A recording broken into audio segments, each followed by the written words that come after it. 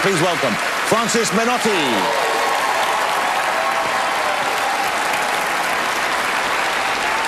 I'm not usually one to gasconade, a 13-point word for brag. But I'm a pretty mean Scrabble player. Just came back from England, and I found their Scrabble sets are a little different. They have a green tile rack. The tiles themselves are also plastic, which makes it impossible for certain family members and friends to use the wood grains to cheat. In Scrabble, you have 100-letter tiles. You take 7 of them, you rearrange them to make the best word possible, right? We're going to play a little game. I need 7 of you. We're going to take the first row and the third row. That's 2, that's 5. Would you just join me on stage? A warm round of applause will follow you up here. Come on up here, thanks. Please stand right here, please. Right along this line, if you will, please. Thank you very much. There you go, right along the line here. We're going to play a game. And each of you are going to reach inside the bag, take a single tile, keep it to yourself, don't show anyone else, and in a minute I'm going to have you deposit them on this tray as you walk back to your seat. Fair enough? Yeah. I feel as though to get into the spirit of this game I should change my words slightly, so I entreat that you take this satchel of graphemes and shake it paroxysmally. Brava! That's good. Now, delve into the satchel and extract a singular grapheme for your own ocular pleasure, none other. And please reciprocate with the satchel down the line till 7 of you have done thusly. Excellent. And Jonathan, would you be so kind as to join me over here? Sure. Please, thank you very much, Jonathan. I want it right over here, please. Pleasure. Nice to meet you.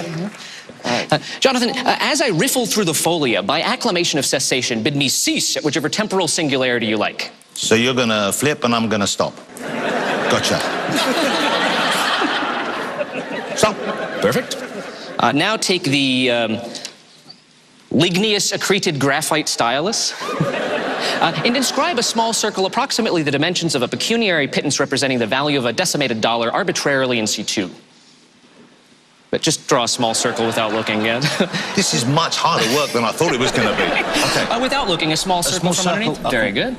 Okay. Excellent, good. I'll take this. And in fact, you know what? Would you also initial the page just to make sure, in case we lose it, right here at the corner, if you will, please?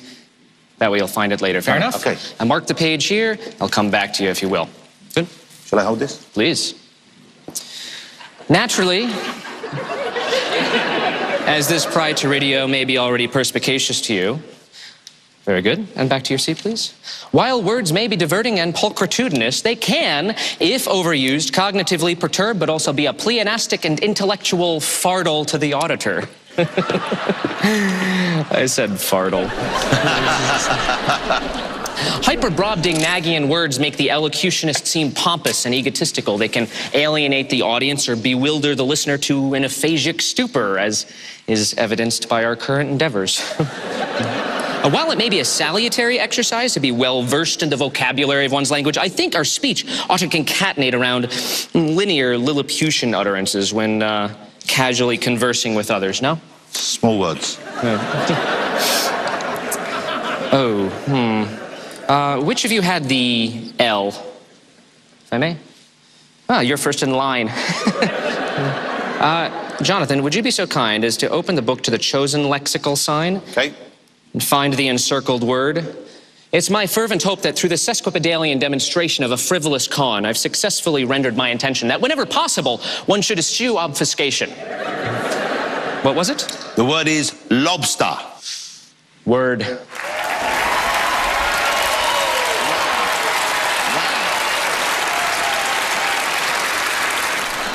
Okay, I think they've talked long enough, ladies and gentlemen. We're going to go to... Let's go to Penn and ask what he thinks. This... And the big tray, yeah. Oh, and the big tray. Yeah. Okay. You want the table as well while you're here, man? You're The whole thing, yeah. Should I tell you what you may and may not examine? Yes. I would prefer you to take a look at that. Yeah. And this dictionary is fine to take a look at as well. But... And anything I got in my pockets is yours. What are you Can you give us maybe a hint as to what you might be looking for without giving away too much? Well, if what we're looking for we can't find, we're not giving away much there, are we? Because we can't find it. May I say, I was really hoping you were going to go for this tray. Yeah.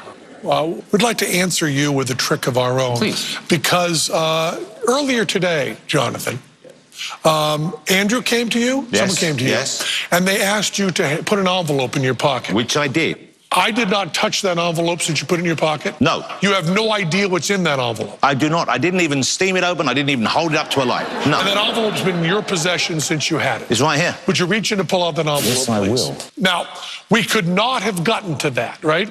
We did not see this trick, and yet before we even saw you, that envelope that says "Fool Us" on it was delivered to Jonathan Ross. And we're not going to touch it. We're not going to touch it. Would you hand it, please, to Francis? And Francis, would you open that envelope? Because I think this trick is going to blow your mind. In this envelope, no one else has touched this. We did not see the trick before this. Would you pull out and would you read aloud, please, what it says? He will fool Penn Teller. Wow.